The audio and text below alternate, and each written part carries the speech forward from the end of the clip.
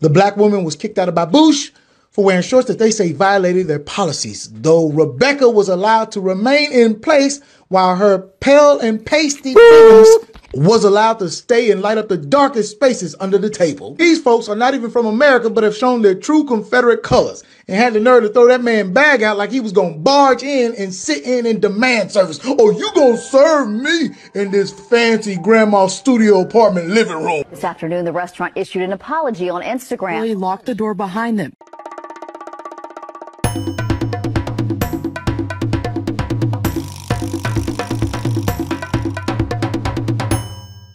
As you see here, after Kevin Spacey cleared of all charges of sexual assault, all charges, that means that white privilege has once again won. Now, in reference to Hunter Biden, I wonder, after his appearance in court, after he enters a guilty plea, after these long years of federal probe and him denying such accusations, and President Biden also denying such accusation and the illegal business dealing as well as this criminal tax case, I wonder if Hunter Biden, the president's son of the United States of America, the most powerful country in the world, will serve 1 day in prison, or will he get a prison sentence? I doubt it. I'm pretty sure he will either be pardoned or he would just be let out on probation. But if it was you or I, part of the Foundation of Black American Family, just know you'll be in jail up to 10 years, entering a plea as though he did. I understand that sometimes it's hard to define what truly white privilege is, because the roots of white privilege can be traced back to centuries of colonization, slavery, and racial discrimination.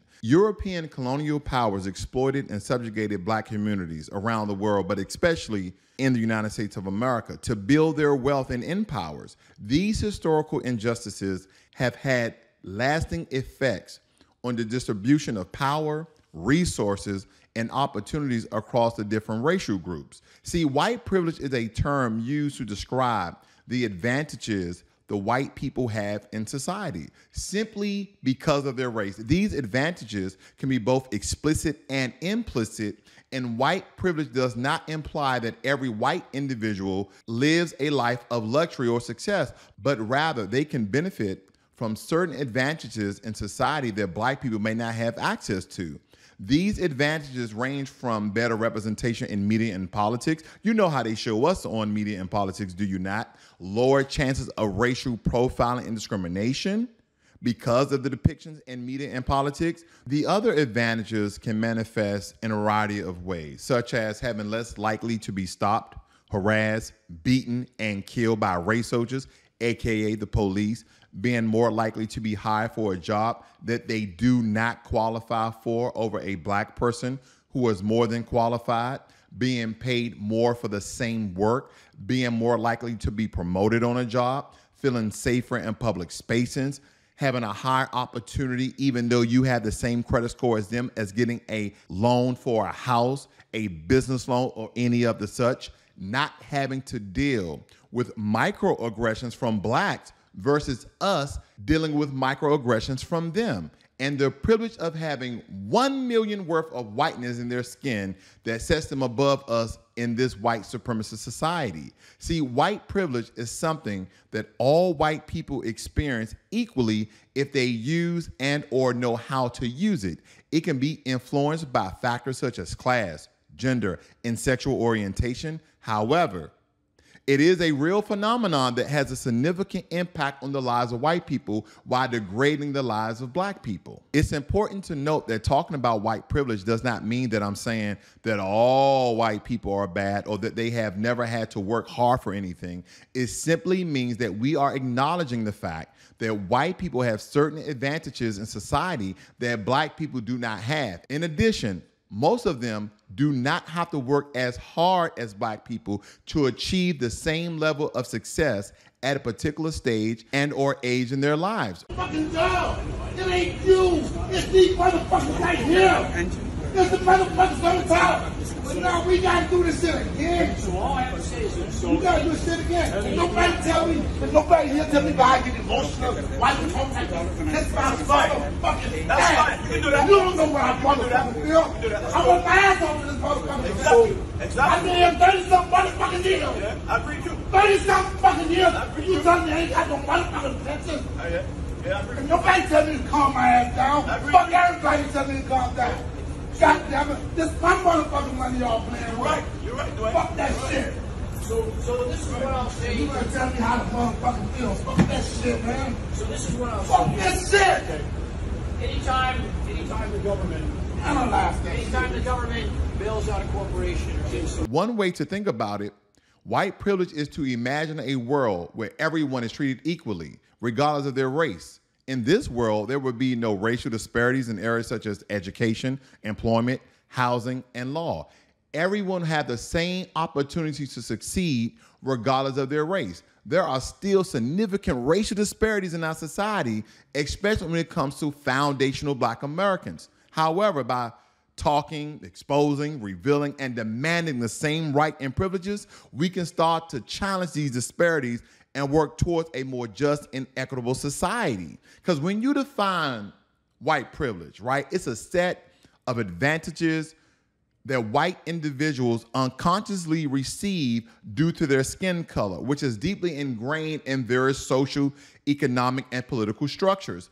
These benefits are often inherited and systematically given white individuals advantages in opportunities, resources, and treatment compared to their Black counterparts. Because historical context tells us to comprehend the impact of white privilege on Black Americans, it's essential to dive into the histories, because centuries of slavery, segregation, and institutional racism have laid the foundation for the enduring disparities that persist in modern day times. Because white privilege is intertwined with systematic discrimination, which perpetuates racial inequalities across various institutions, from the criminal justice system to employment opportunities. Black Americans often face disproportionate challenges and biases. The criminal justice system is just another domain where white privilege is apparent.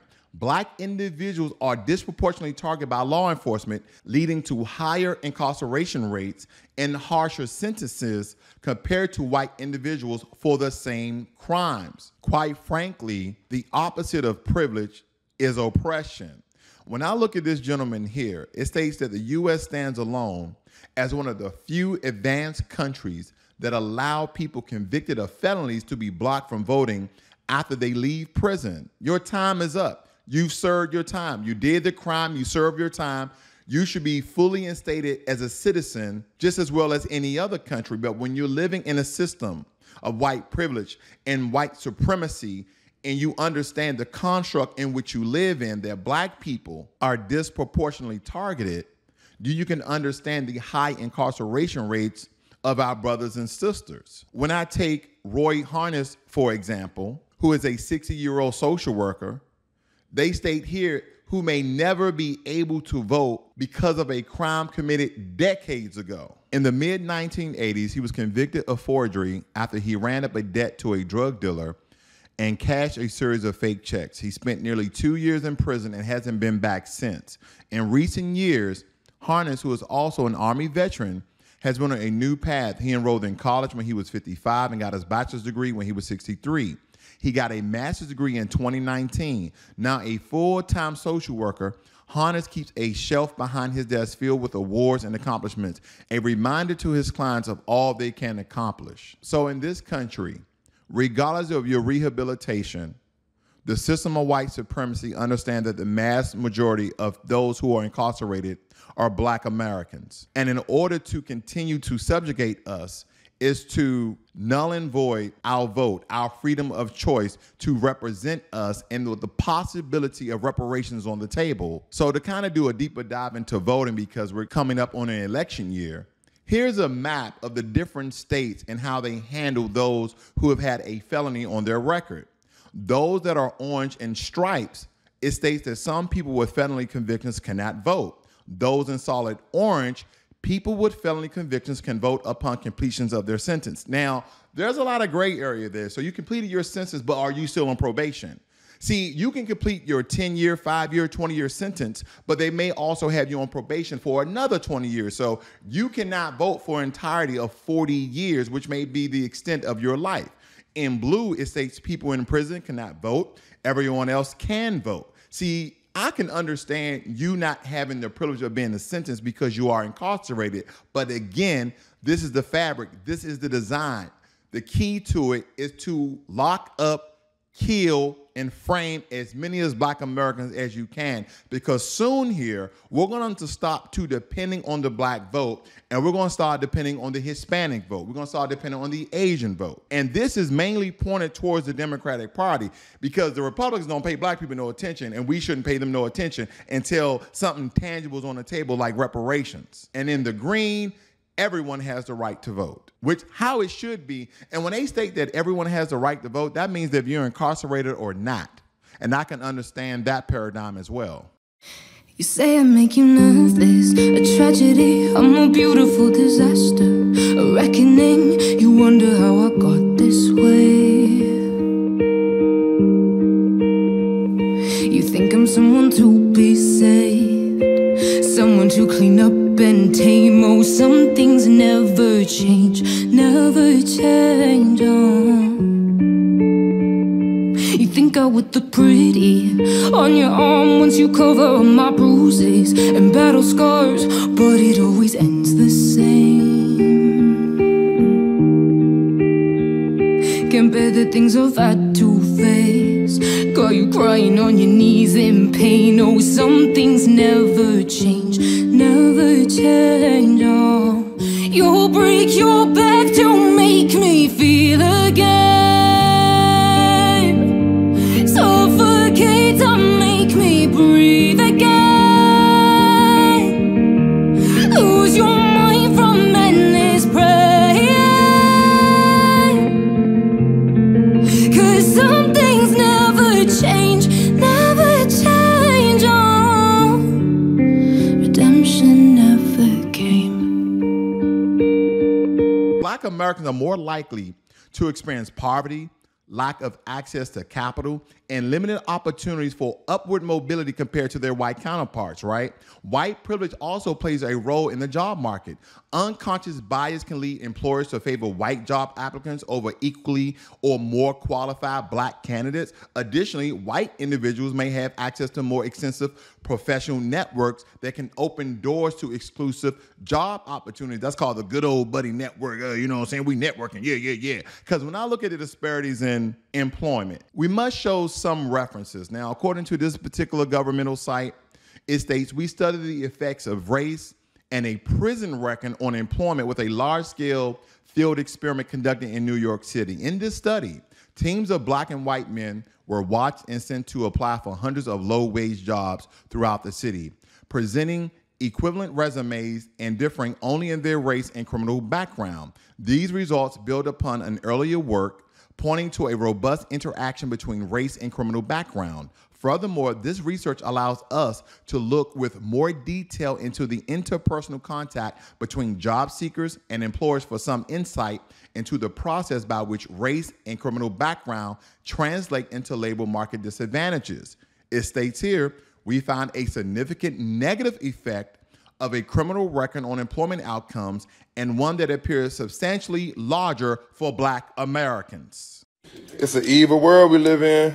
And this is from your governmental website, so you can dispute it all you want, but this is the truth as they see it. So this is the truth as we experience it. Now, when it comes to education, white privilege also manifests strongly within our education system, where Black students often confront inferior resources, underfunded schools, and biased disciplinary practices hindering our academic progress, does it not? Studies have shown that schools in predominantly Black neighborhoods often lack adequate resources, resulting in lower quality education for black students. On the other hand, predominantly white schools tend to receive better funding and resources, providing their students with greater opportunities to excel academically. Because when you go to certain schools within black communities, you would notice that they have old textbooks or worn out textbooks. They don't have proper lighting. They don't have proper nutrition when it comes to the cafeteria and things of that nature. There's this a whole slew of issues of not being properly funded like their white counterparts. Now, some of you are going to dive into the finance. You're going to dive into the demographics, the economics, depending on where people live and reside. But even that is systematically done. So black people as a whole are not going to college and graduating with said degrees in order to compete in certain industries. But not only that, we are not getting the loans. We're not receiving the loans, even though we have the same similar credit scores in order to obtain student loans in order to get into colleges. And let's not get into the white supremacist narrative that black people aren't smart or black people aren't as competitive or black people aren't as intelligent. Yes, we are, if not more. So this had me to go back a little bit prior to the Brown versus Board of Education. I started to look at certain states. And as we know, one of the major states on this map, not Texas, not Oklahoma, not Tennessee, where the KKK derived from, not Alabama, not Georgia, but no other than Ron DeSantis, Florida. This is one of the reasons why Ron DeSantis will not be the president of the United States, because he shows blatant racism through code words such as CRT, as well as stop woke, meaning we are anti-black 100% of the time. Because anytime you ask one of these Republicans, you ask one of these Democrats, you ask any political figure of these terms that they have been sensationalizing, what does CRT mean? Let me take a shot as being a political figure and trying to define CRT, critical race theory. I believe it is a cross-disciplinary examination of how laws, social and political movements, and media shape and are shaped by social conception of race and ethnicity. CRT, believe it or not, originated in the 1970s in the legal academia as a means of examining the role of race and racism in American law. It has since expanded to other fields such as education, history, and psychology, because CRT scholars argue that racism is not simply the product of individual bias or prejudice, but is also embedded in legal systems and in policies. They contend that the systematic racism has a profound impact on the lives of black people, leading to disparity. Oh, sorry, I'm a political figure.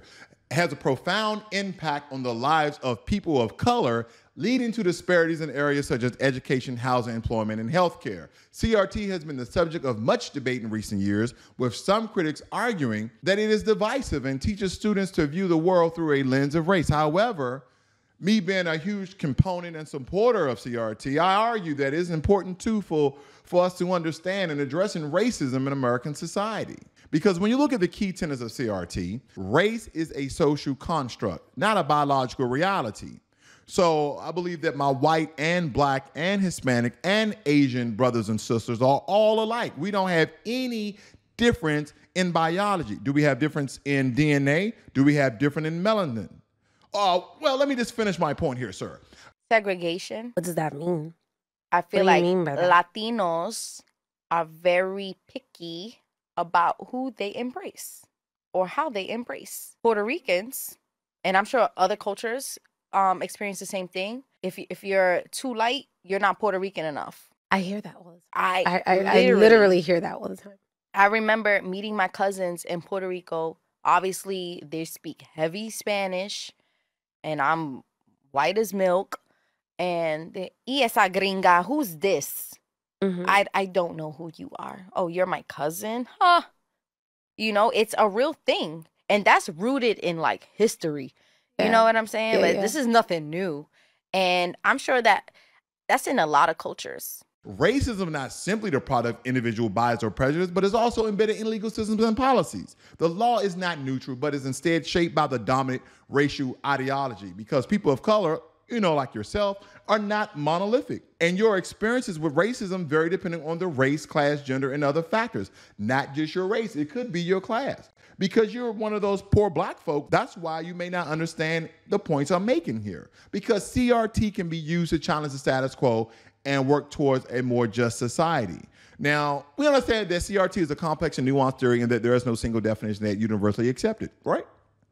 Well, I would argue with that, and I just have a couple of things that, no, we're not all the same on an anatomy and biological level. Black people, we have more melanin in our skin than any other race. And race is not a social construct.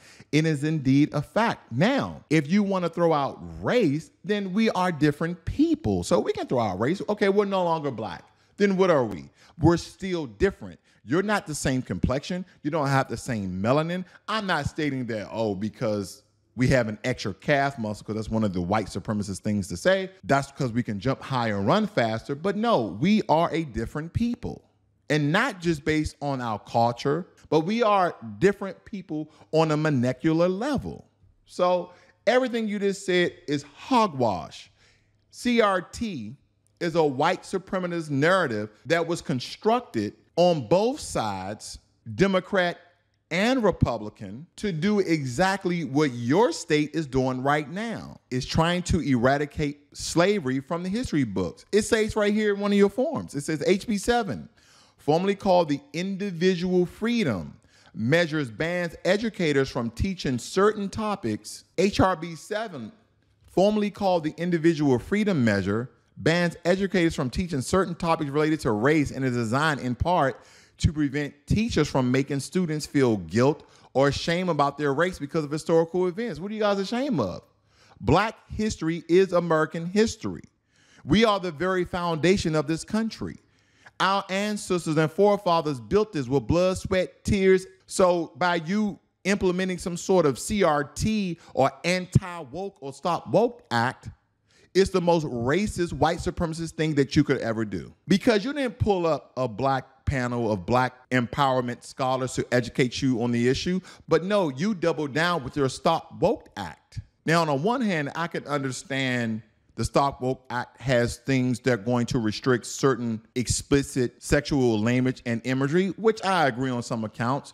But when it comes to race, this is a way to kind of crowbar your way in order to prevent the teaching of the historical past of the white supremacy country that was built on the backs of my forefathers and ancestors. And as of late, you stated here, Florida schools to tell kids slavery benefited black people. Not only have you doubled down, you tripled down. But we as foundational black Americans expect no less from a white supremacy system that owns and operates globally. When I dive into the numbers of the demographics based upon the population of America, it states the U.S. population is 336 million. And if we are, which I don't currently believe, 13.4% of the population, that means there's around 45 million black Americans. And based upon those numbers, going back to how we are overrepresented in the prison system, we understand that racial discrimination is a large part in black society when it comes to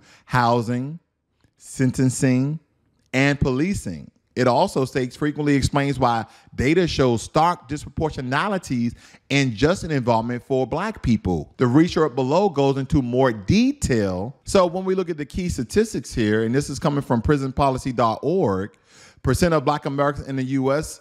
is 13% plus. Percent of people in prison or jail who are black, 38%. Percent of people serving life without parole, or virtual life sentences who are black, 48%. So they're stating almost 50% of people who are serving life and life without parole are black. Arrest rate for blacks versus whites. Blacks are 6,109 versus whites who are 2,795, and understanding that whites are the majority in this country, anywhere from around 70 to 76%. We understand there are disparities and inaccuracies in the percentage based upon the people who are currently incarcerated. Also, number of arrests of black Americans in 2018, 2.8 million. So we can easily round up to 3 million when we come to 2023, head into 2024. It also states percent of people on probation or parole who are black, 30%. They're stating that 30% of the people in America that's on parole are black. when we are only 13%, according to them, of the population. Black individuals account for 69% of police stops and 62% of individuals arrested. And this is in Philadelphia. Think about that. White people account for only 18% of police stops and 21% of arrests. So think about it like this, family. 7 in 10 people are black that get pulled over and stopped by the police. And out of that 7 people, 6 of them goes to jail. Now, when you talk about the discrepancies in law enforcement and the wrong conviction of black people, they can easily say you resisted arrest, you were not cooperating with police. They have a textbook of reasons and bullshit laws and infractions that they can bestow upon you in order to lock you up. And it states that despite the fact that black and white people make up similar shares of the city's population. Next, the conviction rate in 2019 for black people statewide was 3.1 times higher than for white people. So we have a 3 times higher chance of being convicted than white people, even though they're majority of the population, even though that their crimes are not being reported, even though they get let go when they murder someone. We're giving you a warning. Don't you murder anyone else. I encourage everyone to go over to Professor Black Truth channel. Every Friday, he does a crime report. He's exposing this white supremacist society and how their news stories are not front page news like black people are. Relative to a white driver traveling the same speed, black people are 24 to 33% more likely to be stopped for speeding and pay 23 to 34% more in fines. Well, quite frankly, family, that's no news to us because we live it each and every day. Because when it comes to media representation, we understand you guys use it as a powerful tool that shapes society perceptions around the world when it comes to black folk. White individuals tend to be overrepresented positively in the media, while black individuals are often portrayed stereotypically or negatively. This lack of diverse and accurate representation further perpetuates racial biases because you guys don't do too much about your serial killers. You guys don't do too much about your deadbeat dads. You guys don't do too much about men and women unaliving their children and blaming it on black people. No, y'all don't do too many things of that. Recognizing and acknowledging one privilege in the first step towards promoting equality, does it not? That's why you won't do it. Understanding the ways in which privilege operates is essential for fostering meaningful change. Identifying and examining one's own privilege, okay, because you always ask black folk, how can we fix it? How can we change? What are the answers? You guys have all the problems, but you guys have none of the answers. Well, first of all, we didn't create the problems. So why would we create the solutions, even though we know the solutions? Because we know it's necessary to understand the pervasive nature of white privilege. You have to identify and examine your own selves other than us telling you what it is, because quite frankly, you already know. Because challenging stereotypes and biases, we understand is a crucial in dismantling. We understand that it is crucial in dismantling white privilege, engaging in open conversation with the right people. It can create a more inclusive society where black folk are looked at very, very different than we are now.